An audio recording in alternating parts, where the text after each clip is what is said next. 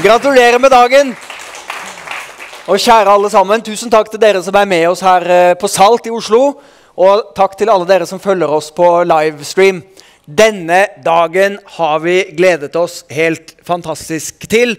Endelig kan vi presentere planene som vi nå har jobbet intenst med de siste månedene. Noen av dere har jo hørt å si det her før, men da Vestre ble etablert i sin tid i Haugesund i 1947, i en tyskerbrakke, så var det med mottoet «Alt er mulig for vår Herre og en mekaniker».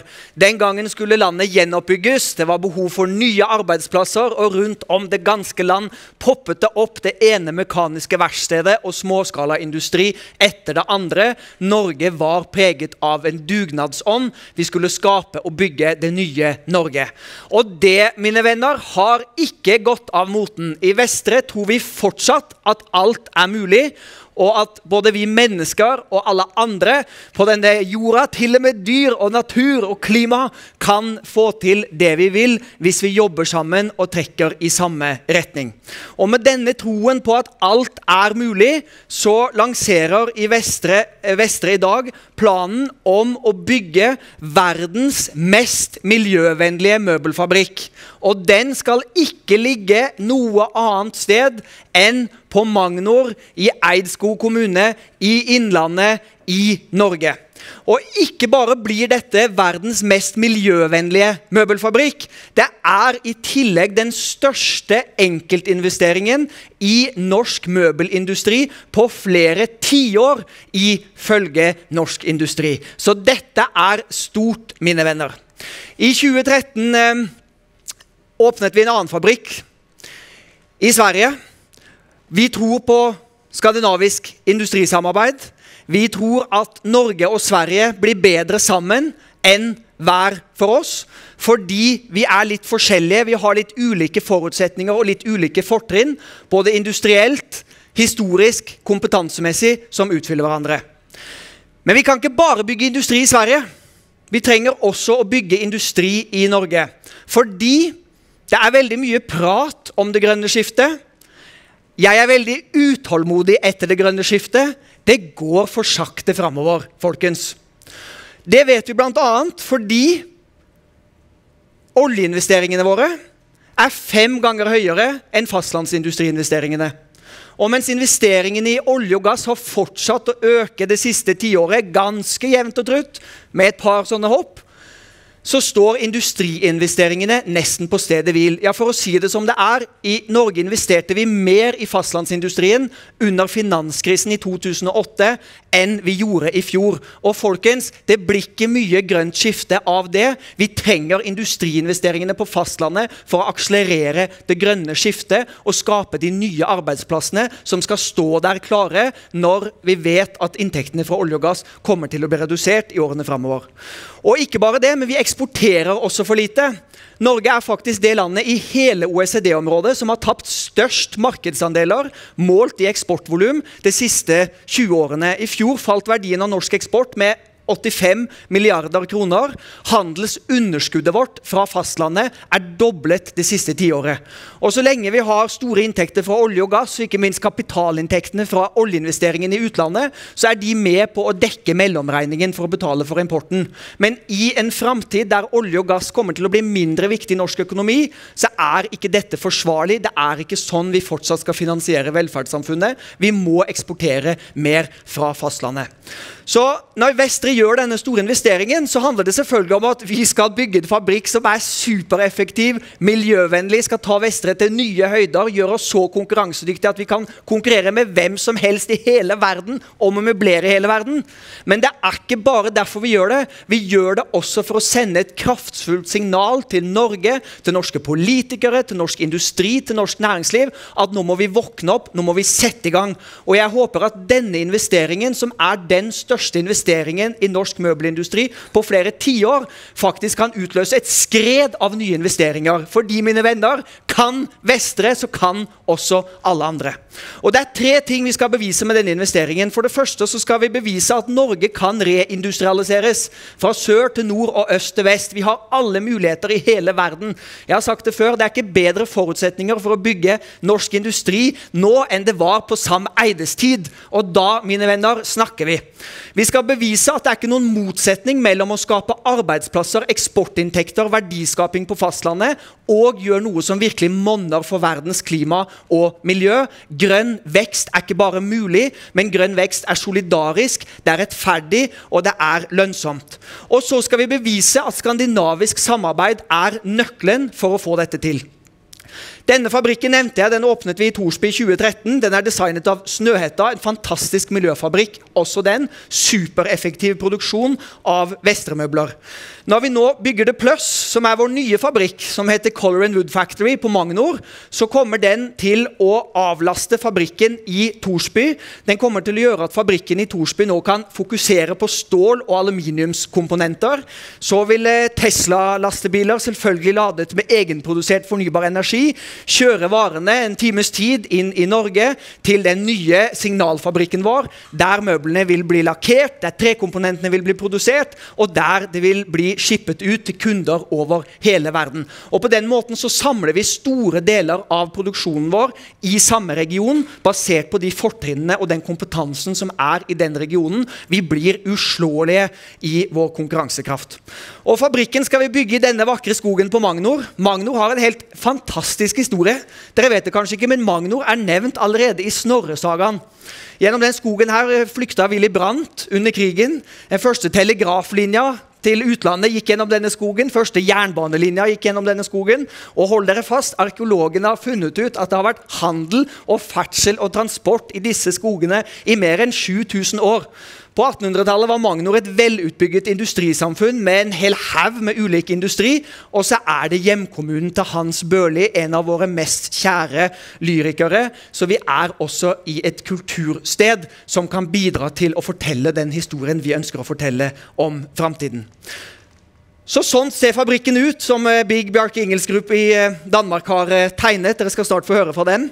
Den heter det Plus, og det er rett og slett fordi det ser ut som et plusstegn, en slags propellerformet pluss. Det gir en helt fantastisk effektiv logistikk, fordi hver av de 4 produksjonsvingene, henholdsvis fargefabrikken, trevarefabrikken, montering og sentrallagere, er formet rundt denne sirkelen, som også gir en sentral rundkjøring i bygget, som gir god logistikk, men det gir også en helt fantastisk åpenhet, der alle deler av fabrikken er i kontakt med omgivelsene. Vi bygger ikke bare verdens mest miljøvennlige fabrikk, vi bygger sannsynligvis også verdens mest transparente fabrikk. Her finnes det ingen gjerder, ingen avstengte områder. Dette er en hyllest til allemannsretten, mine venner. For her kan alle som vil komme tett på og se hva som skjer inne i fabrikken. Hvorfor er det verdens mest miljøvennlige fabrikk? Ja, vi er Paris Proof. Vi overoppfyller Parisavtalens forutsetning om å redusere klimagassutslippene med 40% innen 2030. Vi overoppfyller til og med Norges forsterkede klimamål om å redusere utslippene med 50%. Vi er verdens første bygg i vår typologi som oppnår BREEAM Outstanding, som er verdens tøffeste miljøklassifisering. I teorien skal 1% av nybygg klare det, men i praksis er det vanskeligere. Det er ingen prosjekter som har vært i nærheten innenfor denne typologien. Vi kommer til å bygge et bygg selvfølgelig i massiv tre, lavkarbonbetong, resirkulert armeringsjern. Byggeplassen blir en kombinasjon av fossilfrie og utslippsfrie anleggsmaskiner, og alt i alt så gjør altså dette at klimapåvirkningen er minimal. Altså, det er ikke noen motsetning mellom klima og arbeidsplasser. Vi skal produsere 250 000 kWh fornybar energi i året. Den bruker vi til å holde i gang maskinen og lade de elektriske lastebilene. Og ved et veldig avansert energigjenvinningssystem så kommer vi til å redusere det leverte energibehovet til denne fabrikken med, hold dere fast, 90% sammenlignet med en tilsvarende konvensjonell fabrikk. Vi skal gjenbruke 95% av vannet vårt. Det vil si at vi har nesten ikke vannforbruk, fordi vi renser og gjenbruker og renser og gjenbruker. Og vi tar i bruk helt state of the art industri 4.0-løsninger, smarte roboter, helt digitale produksjonsplattformer. Fabrikken kan faktisk styres med en iPad. Vi kommer til å samle ekstreme mengder med data som vi kan bruke kontinuerlig i forbedringsarbeidet. Og når man da kobler all den nye banebrytende teknologien med den nordiske modellen, det at vi har topp motiverte og kvalifiserte folk i disse landene, samarbeidsmodellen, høy organisasjonsgrad, det at vi har tillit til hverandre, er omstillingsdyktige, det er en uslåelig match som skal vise at svensk-norsk industri har alle muligheter til å lykkes internasjonalt.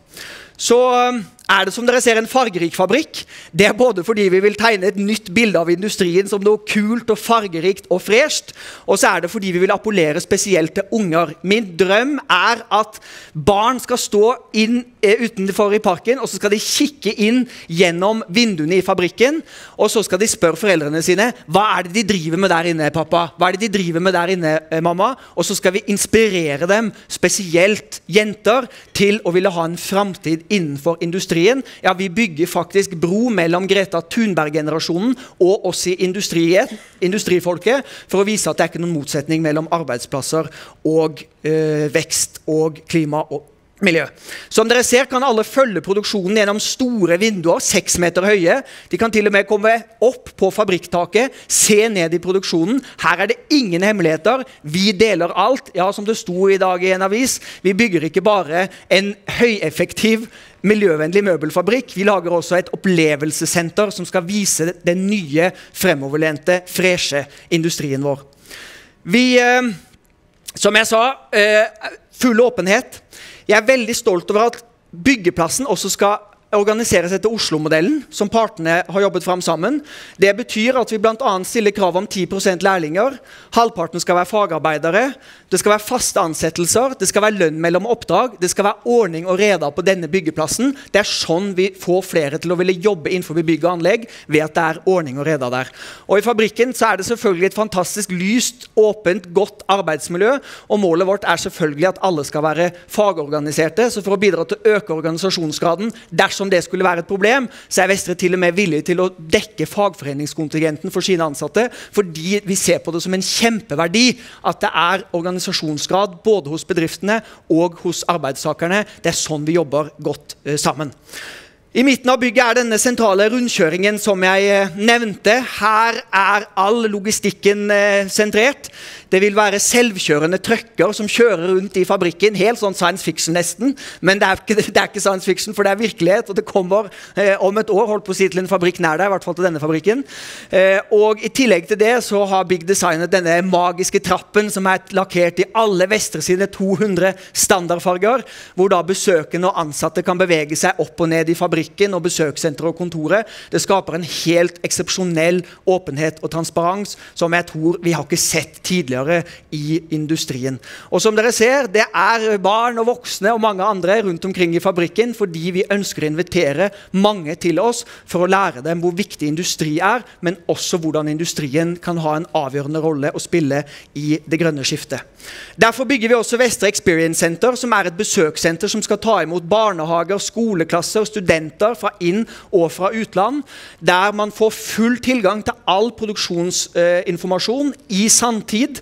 Og vi skal også lære alle som kommer om kretsløpet, hvordan vi skånsomt bruker nordiske råvarer og materialer, verdens grønneste, mest miljøvennlige aluminium fra Norsk Hydro, verdens grønneste stål fra Sverige, SSAB, som kommer med 30% lavere utslipp enn billigere asiatisk stål, hvordan vi bruker nordisk tømmer, verdens mest bærekraftige skogbruk, spør dere FN, i en skånsom miljøvennlig produksjon av designmøbler som skal bringe folk sammen og skape arenaer for hverdagsdemokratiet over hele verden. Intet mindre, mine venner. Så her er det bare å glede seg til å komme på besøk, som dere ser, enten om dere vil opp på taket eller om dere vil inn i fabrikken. I tillegg så bygger vi Vestre Forest Camp, som er en 300 måls opplevelsespark rundt fabrikken. Der kommer det til å være benker og spiseplasser, byggeplasser, og det kommer til å være kunst og kulturuttrykk. Det kommer selvfølgelig til å være en egen lyrikksti med Hans Børlis beste dikt, og det blir også et utstillingsvindu for biologisk mangfold, artsmangfold, der vi skal utvikle bedre flora, bedre fauna, og også skape en bro mellom ikke bare industri og klima, men også industri og natur, som er viktig. Her var det opprinnelig planlagt en næringspark. Hva skal vi si? Det blir ikke noen næringspark. Det blir opplevelsespark, og så blir det Vestre. Og det betyr at 95% av skogen her blir tatt vare på i opplevelse for å skape dette bildet av at industri og natur og klima henger sammen, og så kan annen næringsvirksomhet i kommunen legges til andre steder der det er gode forutsetninger for det. Taket er tilgjengelig både fra utvendige trapper, men også disse rampene, eller monkey trails, som de heter, der da både rullestolbrukere og folk med barnevogn og alle andre kan ha tilgang til fabrikktaket vårt 24 timer i døgnet. Det er ikke mange som bygger fabrikker og inviterer alle opp på taket, men det gjør altså Vestre fordi vi synes det er kult å gjøre noe mer enn bare en fabrikk. Vi har også lyst til å gi noe tilbake i form av spektakulær arkitektur, opplevelser og så mye annet. Jeg synes dette er veldig romantisk, som ser for meg her en flott kveld, hvor man kan stå og nyte utsikten over furutrærne, og hvis man er heldig så føler man at man ser Willy Brandt løpe rundt gjennom trærne der, og så hører man Hans Børli, og så ser man fantastisk produksjon, robotisering, og nyter spektakulær arkitektur, og alt dette andre som dette prosjektet har å by på. Jeg har sagt det før, jeg sier det igjen, folkens, dette er mye mer enn en miljøvennlig og høyeffektiv møbelfabrikk. Dette er et prosjekt som har ringvirkninger langt utover det, både nasjonalt, men selvfølgelig også internasjonalt. Jeg sa det var en hyllest til allemannsretten. Ja, det er det, fordi vi vil gjerne at mennesker skal bruke turterrenget rundt oss, komme tett på. Og som dere ser, det er ikke nødvendig å lage noen motsetning mellom transport, effektivitet og produksjon. Til og med en litt eksotisk elg her. Jeg er litt usikker om de kommer så langt ned, men det ser veldig flott ut. Her er dyr og mennesker i en sånn skjønn forening. Og ikke bare det, men vi skal også gjøre noe som blir kult for hele Magnor, og det er at vi skal bygge en bro over Vrangselva. Og nå må dere huske på at Vrangselva, den er ikke hvilken som helst elv, historisk sett, for her kom til og med helt tilbake i vikingtiden, de gamle vikingkongene, og senere kom oppover her langs denne elva. Så her har det vært kjentfolk før, og nå gjør vi elva enda mer tilgjengelig gjennom å bygge denne kunstbroa med Hans Børli inngraverte dikt her, som gjør at vi kobler Vestre Forest Camp til Magnor sentrum, der glassverk allerede er, der Ingels konditori er, der det finnes overnattingstilbud, og på den måten vil vi også bidra til destinasjonsutvikling, sette Magnor på verdenskartet. Og mitt mål er at Vestre Forest Camp skal på TripAdvisors topp 10 liste over steder folk skal reise til i Norge. Ja, det er kanskje litt naivt, men wait and see, wait and see. Jeg er temmelig sikker på at vi kommer der, og da tar det ikke bare folk til egen produksjon, men det bidrar også til turisme, reiseliv, destinasjonsutvikling. Jeg tør ikke å si den siste planen, men jeg sier det likevel. Vi skal også se å få gjenåpnet den der togstasjonen, Camilla Tue. Når det blir så mange besøkende til kommunen din, ordfører, da må vi også få togstasjonen på skinner igjen, for å si det sånn. Og sånn ser det da ut ovenifra, en plussformet, propellformet fabrikk, som legger seg skånsomt inn i naturen. Vi er veldig stolt over naboen vår, som er Hydro Extrusions, ca. 100 industriarbeidsplasser der. Fantastisk virksomhet, har vist at de kan konkurrere internasjonalt. Og nå blir vi flere fremoverlente virksomheter på dette området og i kommunen som kan spille hverandre gode, lage nye partnerskap, design, merkevare, produksjon og veldig mye annet. Fabrikken er ca. 6.500 kvadratmeter. Den vil ha mellom 30 og 70 ansatte, litt avhengig av hvor fort Vestres vekst fortsetter. Det er en kostnadsramme på ca. 300 millioner kroner. Takk til Danske Bank, som har tro på norsk industri, og som støtter norsk industri, og som virkelig vil være med på som en drivkraft inn i det grønne skiftet. Vi håper å komme i gang med byggingen allerede på sensommeren, tidlig høst, og det kommer til å ta 1 til 1,5 år før vi kan begynne produksjon. Så dette prosjektet kommer til å skape umiddelbare ringvirkninger i bygg og anlegg. Det er noen som har spurt, hvorfor gjør dere dette under en pandemi? Ja, men vel, noen må jo gjøre det. Fordi hvis alle sitter og venter og tenker at ja, men om et halvår, da skal vi se an. Da skal vi se den der raten til Nakstad. Eller om 1 år så skal vi se hva Trump har funnet på. Eller 1,5 år skal vi se hva Verdensbanken spår av prognoser. Det blir jo ikke noe sånn. Der det er vilje, er det vei, sa Sam Eide. Og hvis jeg får lov å bruke det uttrykket, så synes jeg det er et himla godt uttrykk. Der det er vilje, er det vei. Det er nå vi trenger å investere i Norge. Det er nå vi må få hjulene i gang. Det er nå vi må skape umiddelbar sysselsettingseffekt. Denne byggeplassen kommer til å bli en av de største i innlandet det neste året. Det er selvfølgelig viktig for hele regionen. Så er det en fantastisk gjeng av folk som er med oss. Tusen takk til alle sammen. Spesielt takk til Jan Mylund, prosjektleder. Takk til både Innovasjon Norge og Enova og kommunen som har støttet og lagt til rette på mange måter. Vi håper også GIEK er med på den listen. Og så vil jeg også si takk til SIVA, Selskapet for industrivekst, som har bidratt med viktig kompetanse inn i prosjektet og erfaring inn i prosjektet, som har gjort at vi nå er klare til å bygge. Så theplus.no tror jeg er live nå. Der kan dere laste ned filmer og bilder og lese om prosjektet på flere språk. Jeg håper dere vil følge med også fremover på hvordan prosjektet utvikler seg. Dette er storartet, dere, og jeg gleder meg til vi faktisk kommer i gang med det første spadetaket om ikke lenge. Så med det vil jeg si takk for oppmerksomheten så langt. Vi har en flott delegasjon med oss fra Bygg i København.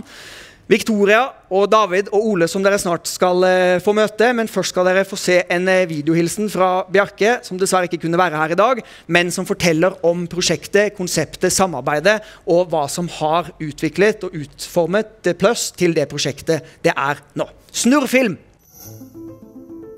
The best way to explain what design and architecture is to listen to the Danish word for design, which is formgivning. Form giving, because design is literally to give form to that which has not yet been given form. In other words, to give form to the future. And more specifically, it means that we as human beings and as designers, form givers, have the power to give form to the world as we would like it to be in our future.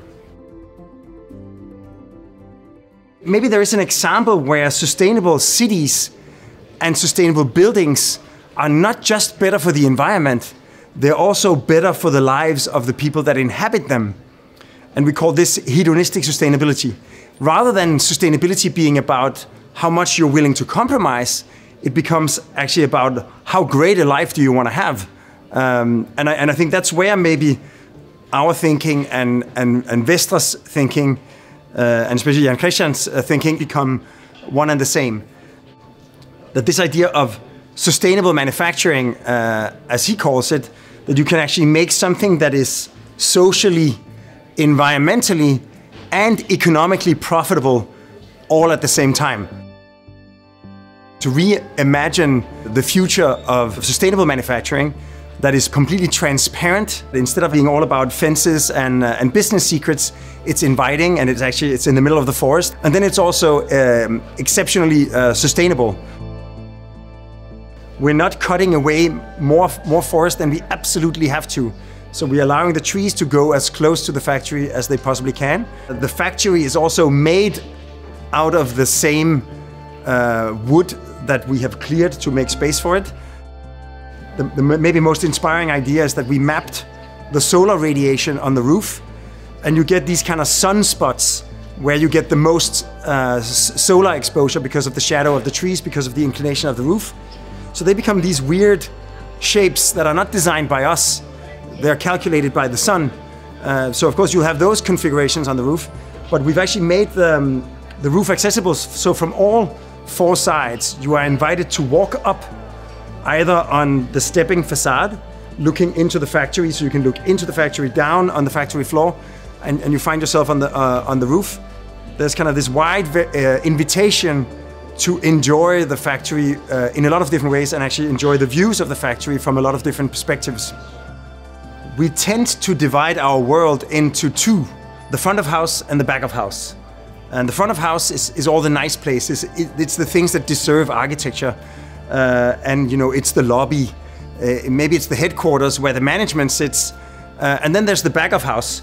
That's where all the real work happens. That's where all the furniture is made. We actually believe that the most exciting things happen when you combine those two things. And that's exactly what we've tried to do with Vestre, to imagine a factory that is both front of house and back of house at the same time. The beauty of the factory is the way it's organized.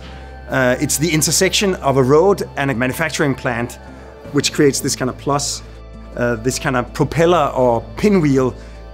In the ends, goods can come in and products can come out. So you can in a way say the logistical diagram becomes the sort of architectural composition.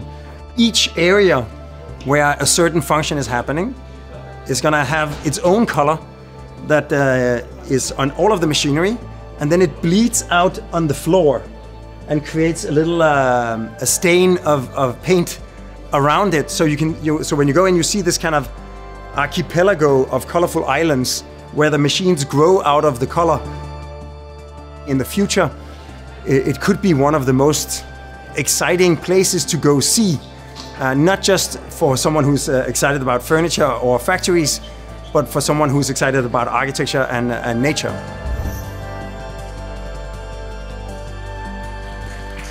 Ja.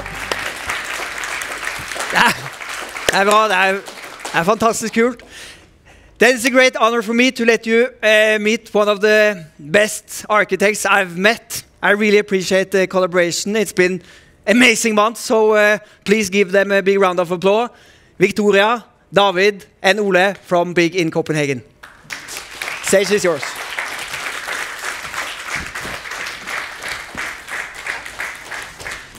Thank you very much, Jan Christian. I mean, you can all see how inspiring he is to be around, and I think this has definitely been one of the most inspiring collaborations that, at least personally, I've had in many, many years. I think that playfulness and democracy and sustainability is very much at the heart of the Vestre brand and everything they do.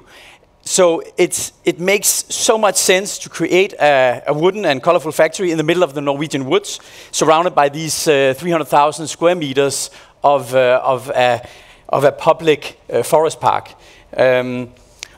Working with Jan Christian and his team has been the pleasure of a lifetime. It is rare that one comes across such an ambitious and dedicated client who's not only set the bar high when it comes to sustainability, but is a true visionary who wants to change the world while treating everybody fair at the same time. So I give the word to Victoria, who will run through some presentation. Yes. I will run a little bit through the actual program and the concept of the factory. And as you see, we have the program points of the warehouse, the color factory, the wood factory, and the assembly. And we are forming a plus out of them, which also gave the name to the project, because all the factory wings stay independent, but they meet in the middle and have actually this circulation point, which makes it very efficient to go around and reach all the wings at the same time. We lifted the visitor center and the exhibition above, because we don't want to interfere with the production, but we want to overview it. And actually, all wings are structurally connected and being attached to the center. And we also just lift one edge at the wing at one time, because we want to see basically the forest and the factory all together in this center roundabout, or this panopticon of the office. We lift the forest floor that we actually seal to the roof to give back the nature, and we leave the courtyard in the middle green, so you actually have always the latest exhibition of Vestre furniture in the middle, in the center. And you can go up and visit actually at any time of the day or night, go on top of the roof and see all the factory wings also from eye level. Yeah, this is a little bit more of a detailed diagram of like how actually the factory is working inside, and a little bit of the office floor and the whole building itself. Yes. Nice. Okay, Elisabeth, and Jan Christian, and the rest of the Vestre team. Congratulations with your project. Super nice. So to round it off from Bjarke Ingels Group, we just want to say thank you for us letting us be part of your project. It was super inspiring, very tense, But the result is so super nice that we can only say thank you for Big to be part of it. And again, congratulations for this very beautiful project. And then maybe as a rounding off, I just want to say that it's very rare that we as architects, and quite ambitious architects, I must say, come across a client that is more ambitious than us. And I think from the very get-go, every time we have presented an idea, the Vestre team has embraced it.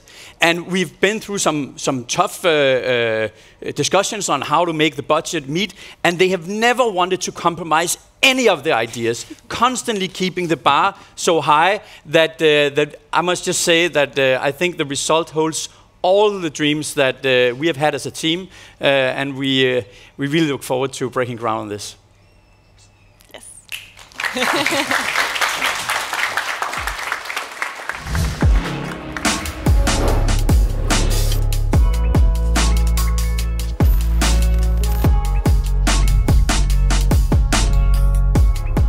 Det en stor glede å få gratulere Vestre med dagens store nyhet. Når vi nå setter fart igjen i norsk økonomi, må det skje samtidig som vi stimulerer til grønn vekst, som får utslippene ned og som sikrer grønne arbeidsplasser.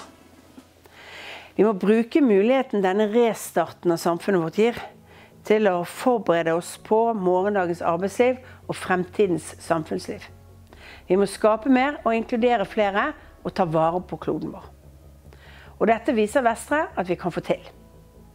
Det en sterk symbolverdi i at en familiebedrift som kjemper for bærekraftige løsninger og sosiale møteplasser går foran og setter et eksempel for norsk industri og næringsliv.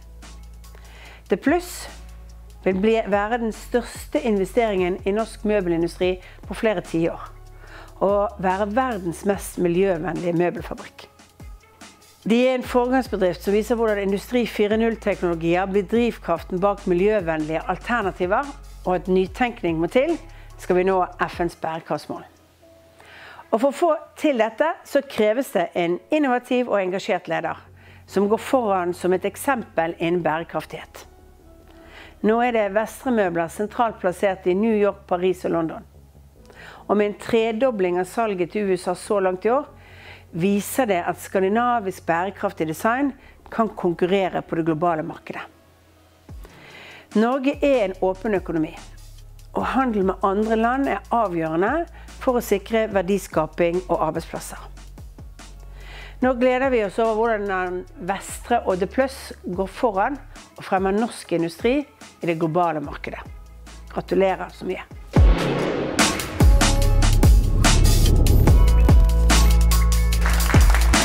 Tusen takk for det. Da det en stor glede for meg å introdusere NHO-sjef Ole Erik. Vi veldig glade for at du med oss i dag. Jeg har sagt det til Ole Erik før, det få jeg har hørt, eller jeg tror nesten ingen, som holder mer flammende appeller for den skandinaviske modellen for samarbeid i arbeidslivet, for nyskaping og omstilling av industrien. Du en ledestjerne der, Ole Erik, og nå blir det gøy å høre hva du har å si. Hjertelig velkommen opp på scenen.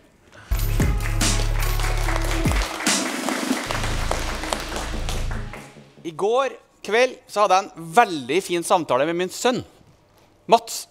Han studerer filosofi, og de hadde diskutert, studentene, hvilken framtid har vi nå?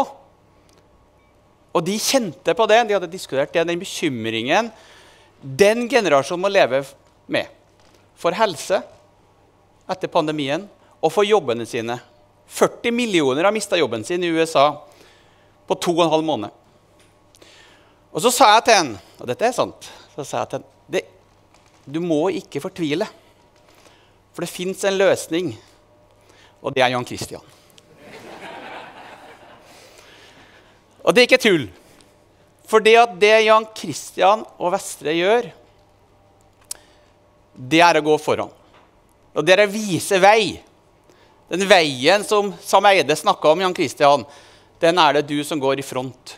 Det du som går lengst fram, og du viser vei akkurat når det må. Når vi må vise våre unge at det håp, at det jobber, at det mulighet til å stå opp mot jobbmangel, mot at du mister troa på at det finnes en bærekraftig framtid, frykten for proteksjonisme og frykten for apati. Akkurat da kommer Jan Christian. Akkurat da. Og viser vei på at det er mulig å lage fabrikker som er bærekraftige, Paris-proof, som viser at det er mulig å skape jobber. Så alle vi som kommer fra et sted hvor man prater dialekt, vet hva 30 arbeidsplasser betyr.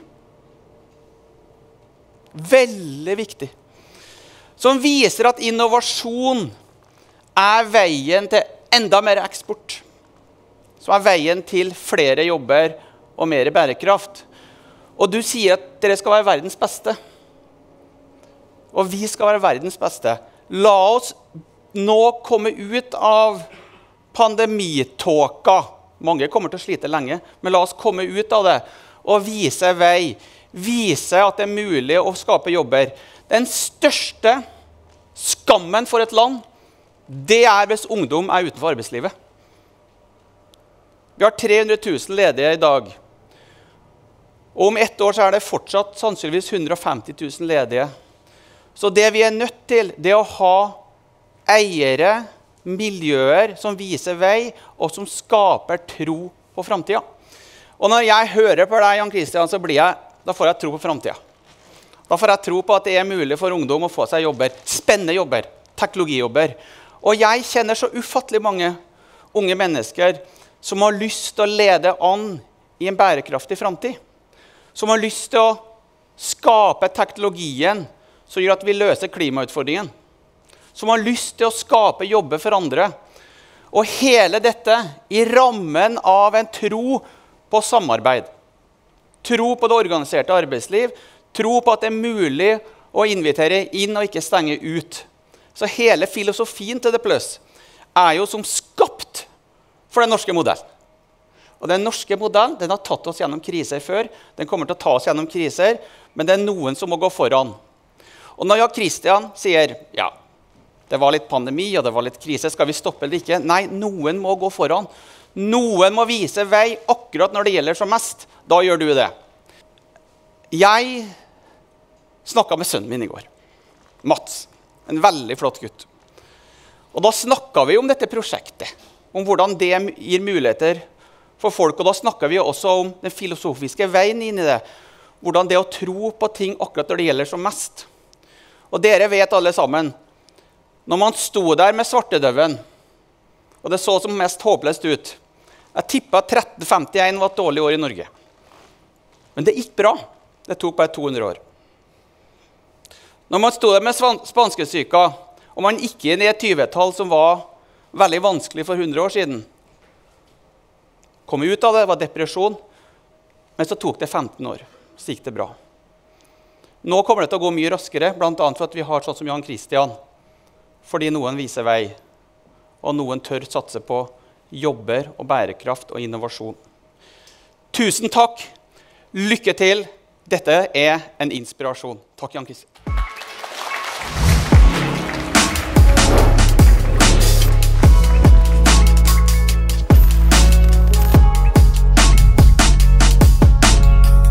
Gratulerer fra alle oss i Hydro.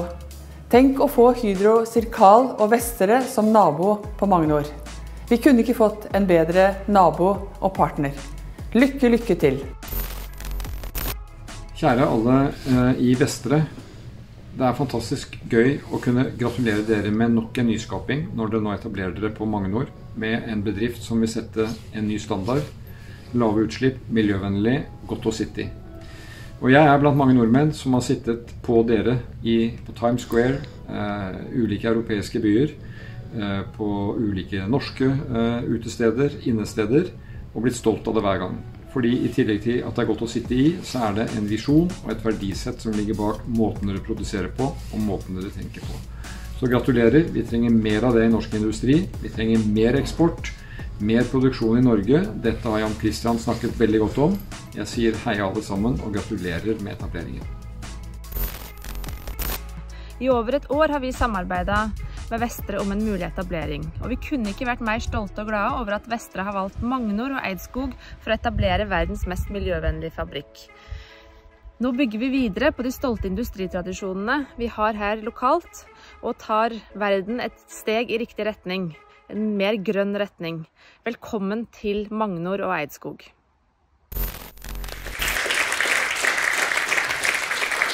Nå har jeg den store gleden av å introdusere en annen fantastisk person. Jeg sa i stad at Ole Erik også rå når han snakker om den norske modellen, som jo veldig kult, også som NHO-sjef. Men da må jeg også si at det vel få andre jeg har hørt som bedre til å snakke om grønn industri, og hvordan vi kan skape nye industriarbeidsplasser i Norge, også basert på den erfaringen vi har fra andre sektorer, enn Hans Christian, som dere nå skal få møte, som leder av Landsorganisasjonen, leder av LO i Norge. Så Hans Christian, hjertelig velkommen opp. Og så må jeg si, det også en stor glede, fordi jeg LO-medlem. Så det veldig hyggelig som LO-medlem å få invitere sjefen sin opp på scenen. Takk for at du her. Tusen takk, Jan Christian.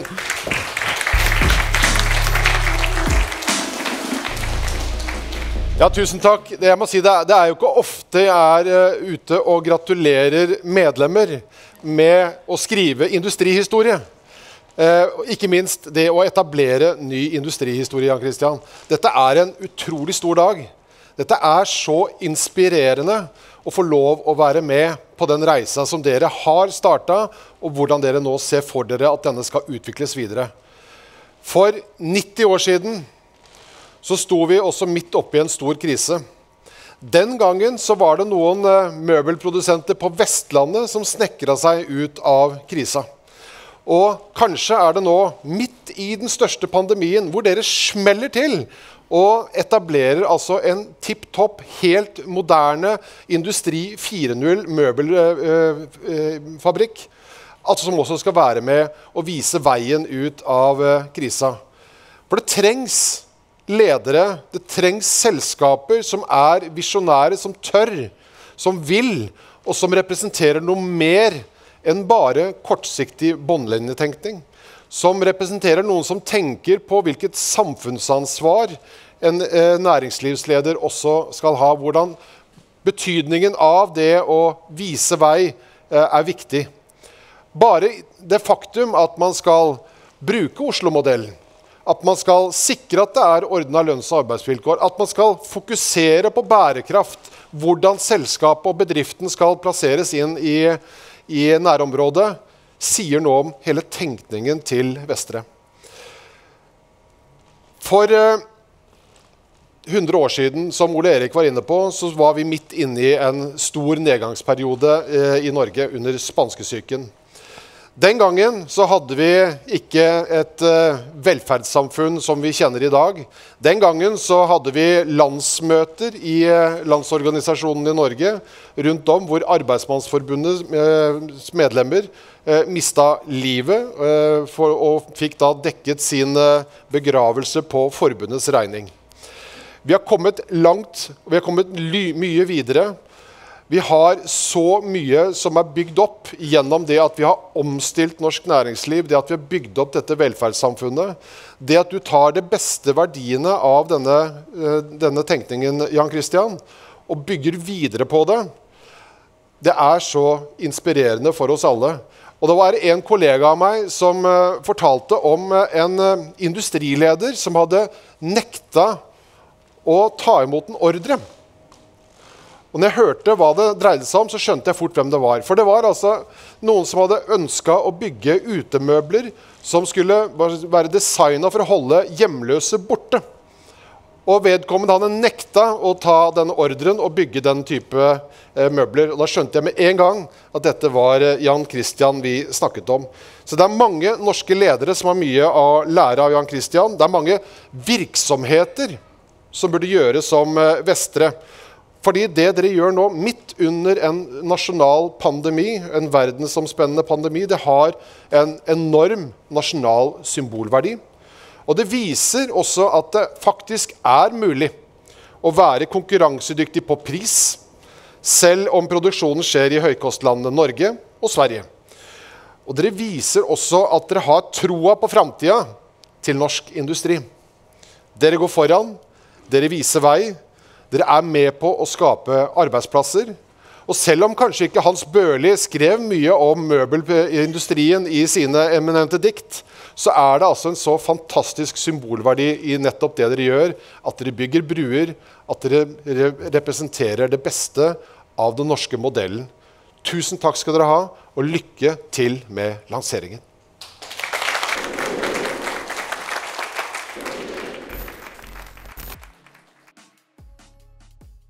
Av og til så kommer det nyheter der jeg tenker, de har skjønt det. Og i dag, kjære Jan Christian og Vestre, kommer nettopp dere med en sånn nyhet. For meg å vise hvordan en kan ta vare på naturen, miljøet, ha mindre klimautslipp, og samtidig skape arbeidsplasser og ha verdiskapning, så setter dere i gang med et av de Norges mest spennende prosjekt. Gratulerer så mye med dagen, og gleder meg til å følge prosjektet videre. På nytt det sånn at Vestre setter standarden, og med ny møbelfabrikk så viser de hva som teknisk mulig, og vi i Enova har fått gleden av å være med på det banebrytende prosjektet med å gi støtte. Så vet vi alltid at det koker ned til mennesker, ildsjeler som orker å strekke seg litt lenger og jobbe litt hardere for en bærekraftig fremtid. Og også på det området Vestre et forbilde. Gratulerer med dagen fra alle oss i Enova.